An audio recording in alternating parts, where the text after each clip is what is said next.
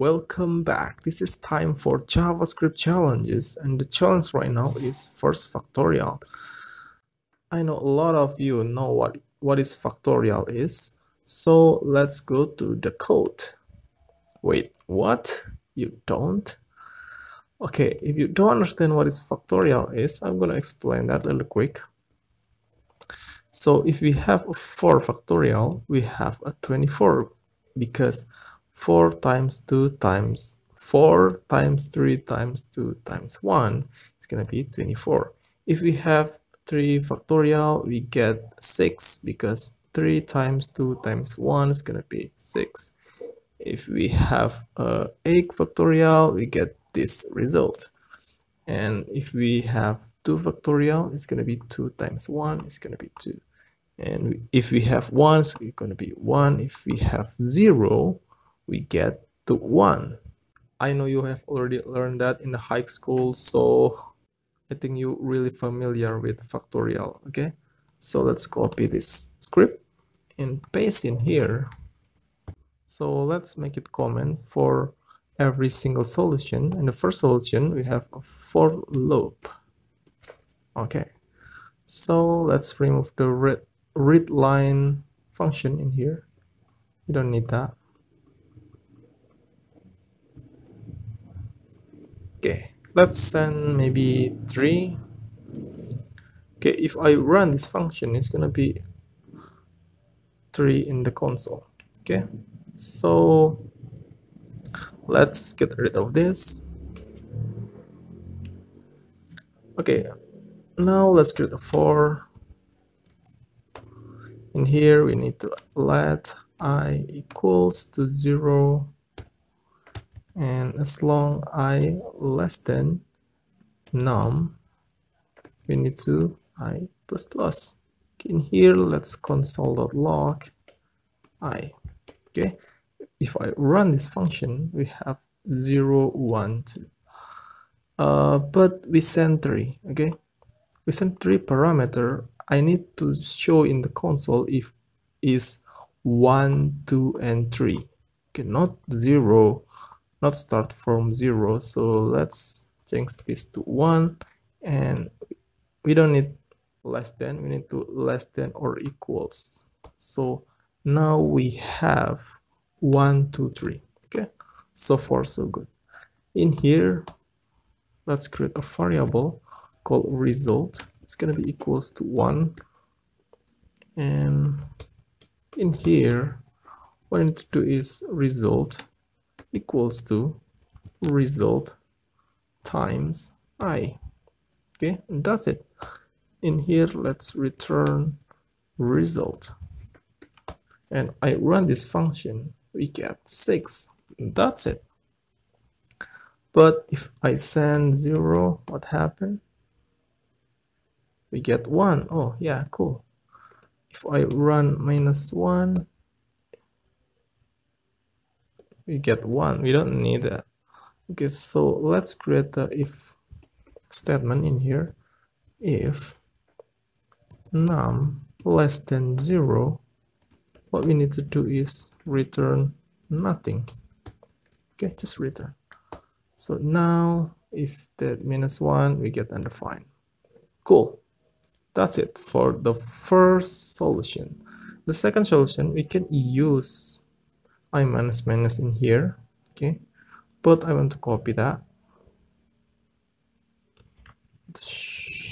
Copy that and paste down here.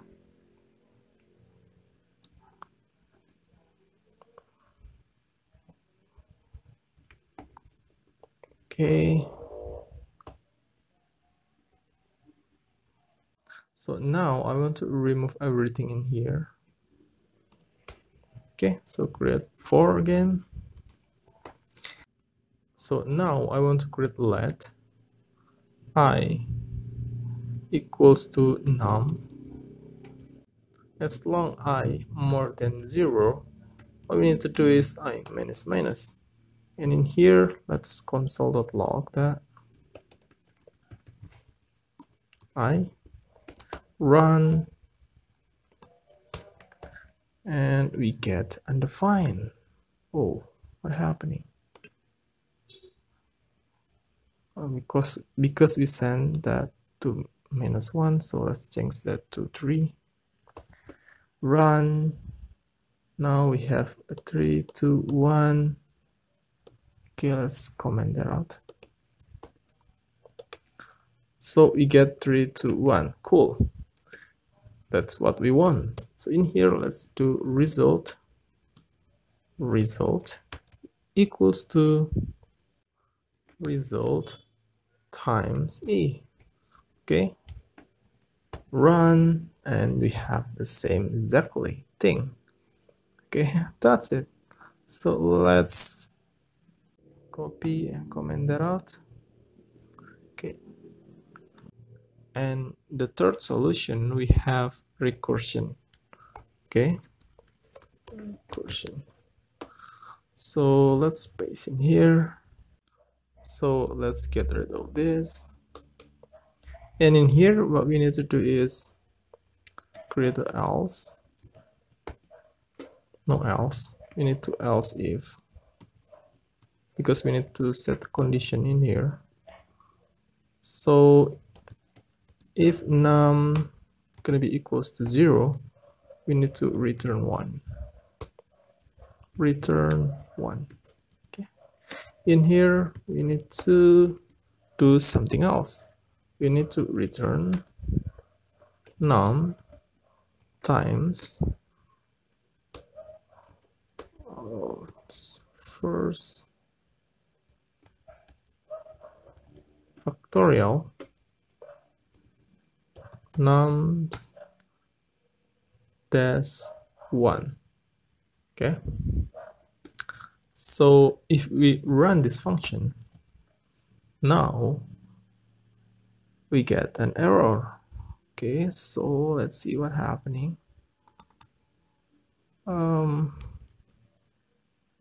Yeah, we wrong typing first in here. First, okay, it's worked just fine.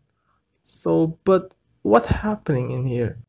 And you know what, guys, when I learn recursion, I get some confusing about what's happening basically.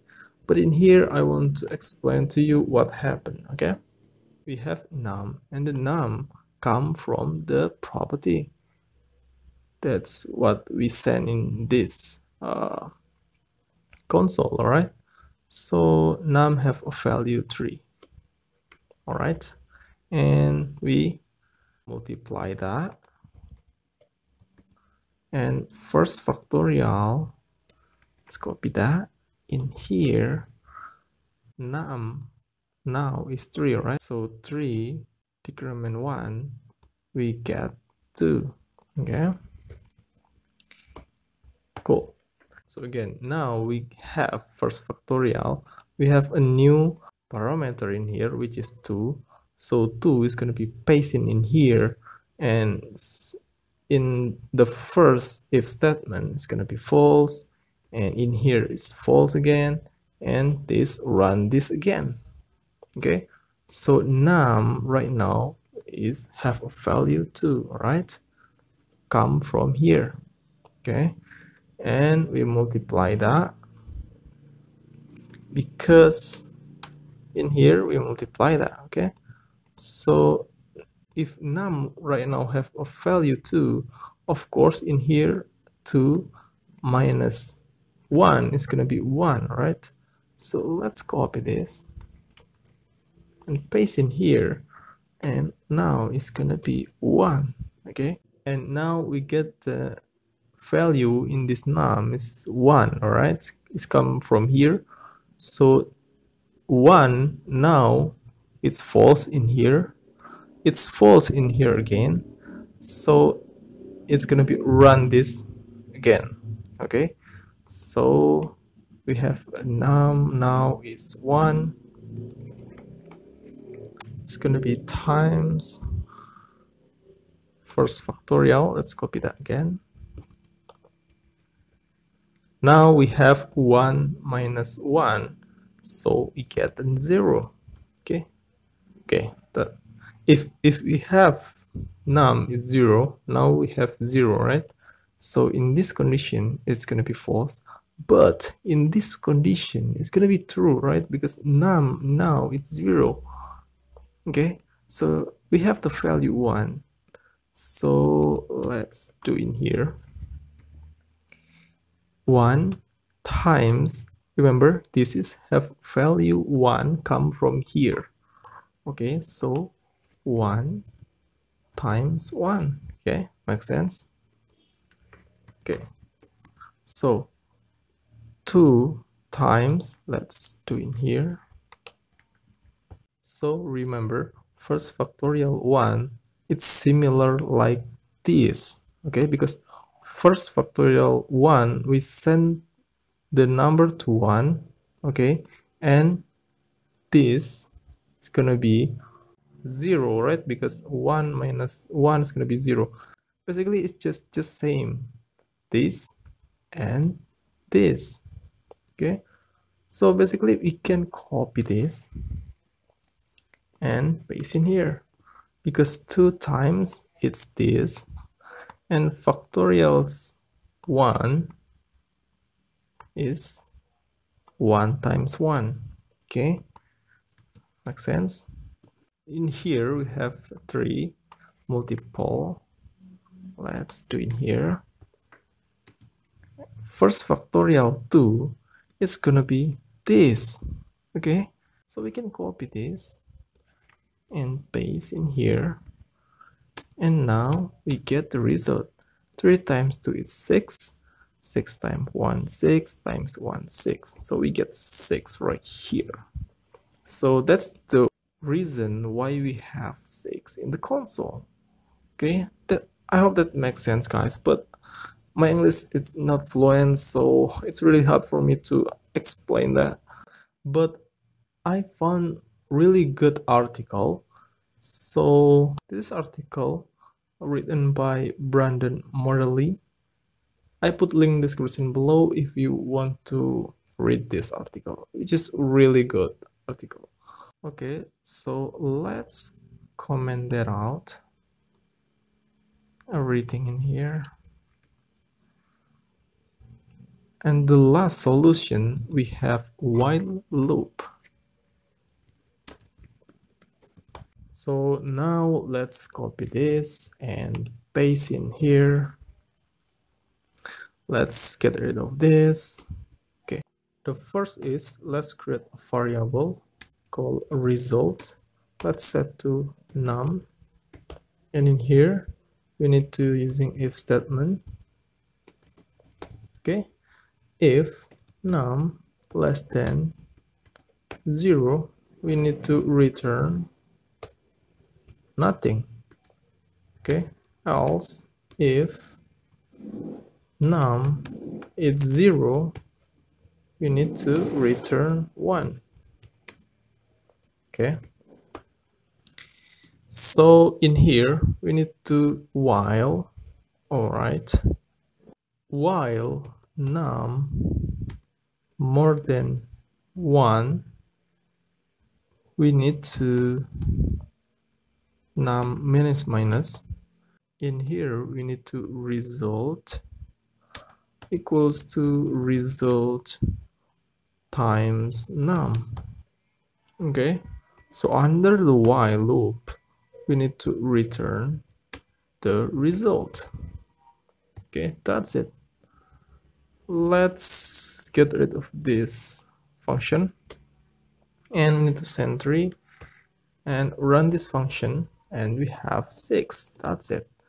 So what happened basically is we set the result equals to num. So result now have value 3, all right, because it's come from here.